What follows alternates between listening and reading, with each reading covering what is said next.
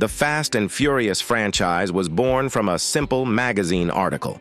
In 1998, director Rob Cohen read an article in Vibe magazine about illegal street racing in New York, featuring an unknown racer referred to as Racer X. Cohen went to Los Angeles to witness street racing firsthand, and the potential names included Racer X, Redline, Race Wars, and Street Wars. However, after watching a documentary about American International Pictures discussing the 1954 film, Cohen chose the name The Fast and Furious.